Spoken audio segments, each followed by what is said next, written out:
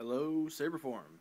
This is Keiji Musho-shin here again, and I want to show you all, of course, this is my Bellicose again, and I want to show you all, I've been hearing some things about that the Ultraedge blade is not really good with blazing red, because blazing red's a deep color.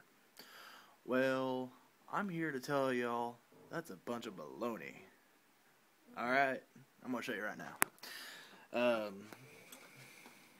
I was out here just the other day, and it is freezing out here, but I want to show y'all.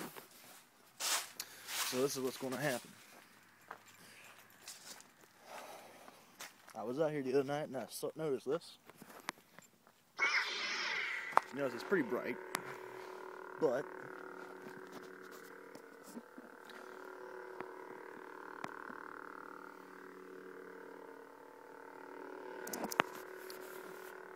across the street, there's a street sign over there, and it is actually able to read this lightsaber.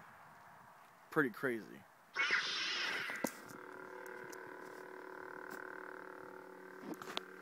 I don't know if y'all can really actually see it, but there's a street sign straight ahead there, and it's able to, if you can't tell, I'm shivering a little bit here.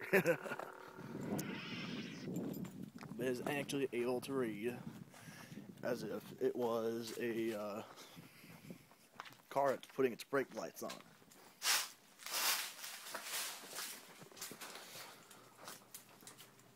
Oh, a little cold, just a little bit. So, just to also demonstrate to y'all,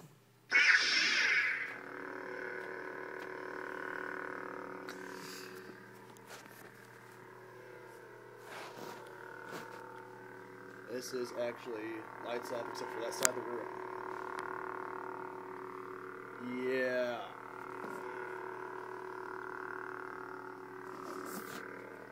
Oh yeah.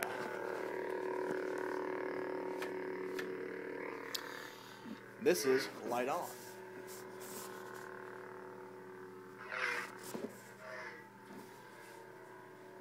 So, there goes the myth of needing a mid-grade blade for the blazing red. It's pretty kick-ass. So, y'all have a nice night, or day, depending on where you're at.